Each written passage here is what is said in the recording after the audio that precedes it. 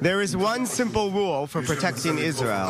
Whoever tries to attack us, we attack them. The second rule is there are no free gifts.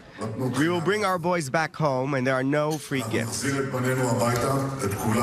Our correspondent Jordana Miller is joining us now live from Jerusalem. Jordana, we just heard Netanyahu saying we will bring our boys home. And on the same day as the Israeli prime minister says this, the family of one of those boys he's referring to in Israel's highest court. Take us through what they're pushing for.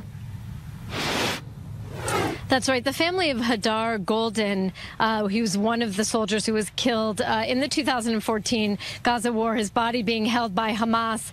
That family saying they are tired of hearing the prime minister say that he's going to bring these boys home, that not enough has been done. So they filed a petition today in Israel's Supreme Court asking that the justices there try to enforce a cabinet resolution passed earlier this year that they would work hard to bring the boys home. They also urged Israel in that petition not to release those bodies back to the Gaza Strip as a bargaining chip.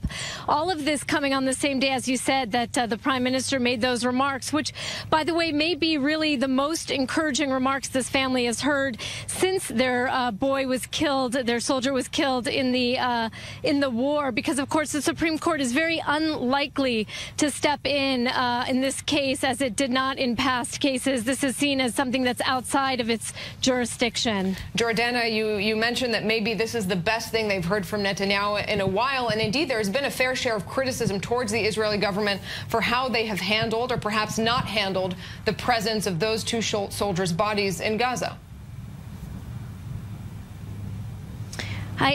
Actually, there's some. I can't hear your question, Nurit. There's a lot of noise on the IFB on the line here. All right, Jordana, I'll repeat, hoping you can hear me. Essentially, there is criticism of Benjamin Netanyahu and the Israeli government over how they've handled those soldiers' bodies being in Gaza. I still couldn't hear you. I'm sorry, Nurit. All right. Well, we'll jump to our diplomatic correspondent. I want to tell you a little bit. I want to tell you a little bit about the reaction to the prime minister's remarks here, because it seems to be that he is saying that Israel will hold those bodies and use them as bargaining chips.